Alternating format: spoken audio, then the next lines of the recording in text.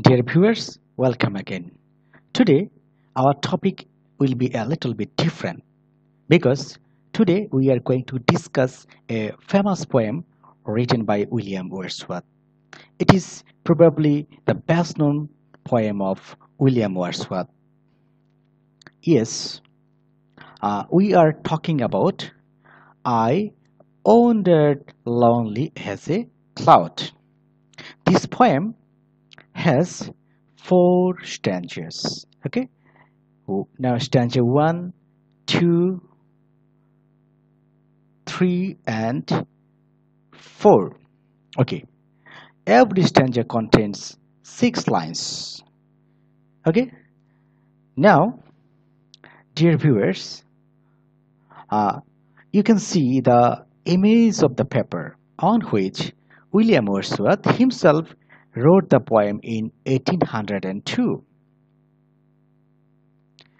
This is the picture of William Wordsworth. He was predominantly an English romantic poet.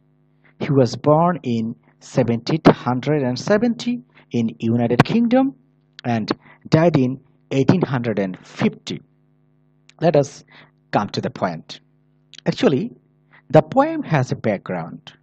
Once in 1802, while Wordsworth was taking a walk with his sister Dorothy on a long belt of daffodils, his sister inspired him to write a poem.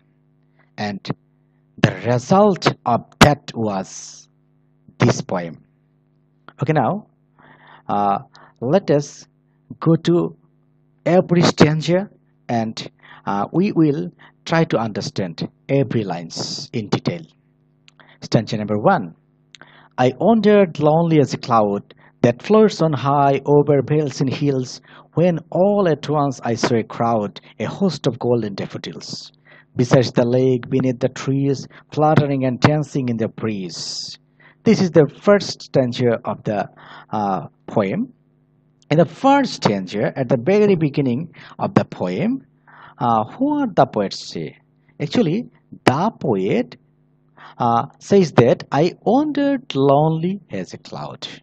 He uh, uh, compares himself as a cloud, and he says he was wandering lonely as a cloud. Where? Over hills and hills. Whenever he was wandering lonely, alone, just like a cloud on vales and hills, at that time,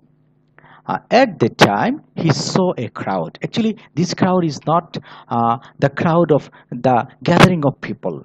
This crowd means, he says, a host of golden daffodils. That means he saw a lot of golden daffodil flowers. The color of the daffodil flowers were golden, so he used the phrase a host of golden daffodils. Okay, in these 4 lines, what the poet wants to say? The poet says, wherever he was wandering lonely as a cloud over the vales and hills, at once or suddenly he saw a lot of golden daffodil flowers. Okay, okay. Where were those daffodil flowers? He said, besides the lake. The daffodil flowers were beside the lake, beneath the trees. Beneath means under the trees, and they were fluttering and dancing in the breeze. Okay, so in the first stanza, the poet compares himself with a cloud, and he said whenever he was wandering alone, just like a cloud over the vales and hills, he saw a lot of daffodils, and those daffodils were dancing in the breeze. Okay, now let us come to the second stanza. Yes, continuous as the stars that shine and twinkle on the Milky Way, they stretch it in never-ending line along the margin of a bay. 10,000 saw I at a glance, tossing their heads in sprightly dance. Yes. In the second stanza, the poet compares the daffodils with the stars in the sky. Yes, you can see the stars twinkles in the sky. In the same way, the poet also says that the daffodils are also twinkling here. So he made a comparison between the stars and the daffodils. Here, they stretched in never-ending line along the margin of a bay. 10,000 saw I at a glance, tossing their heads in sprightly dance. Here, the speaker notes how the flowers seem to go without ending alongside a bay. The speaker says that actually he saw there may be 10,000 flowers at a time.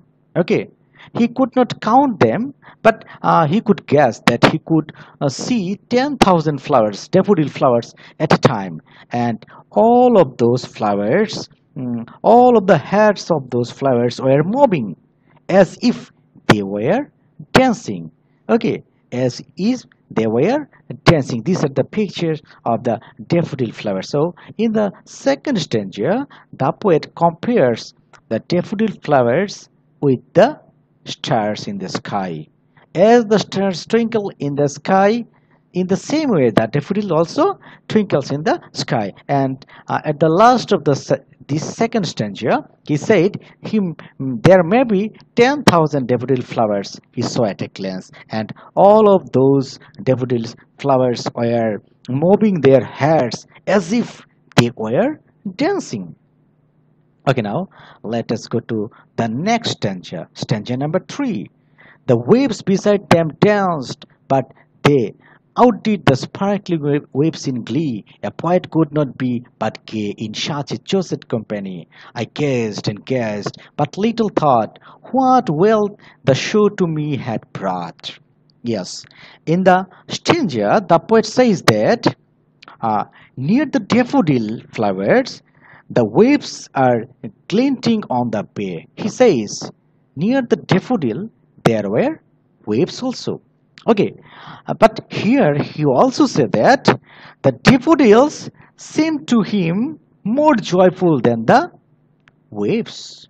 Okay, what the poet wants to say, this is the picture of waves. Okay, the poet says that beside the daffodil flowers there were waves, but to the poet it seems to him that the daffodil flowers were more joyful than the waves. Now he says that he was extremely overjoyed with the presence of the daffodil. So he said, a poet could not be but gay. Actually, he was overjoyous. Okay, and then he said that I gazed and gazed, but little thought.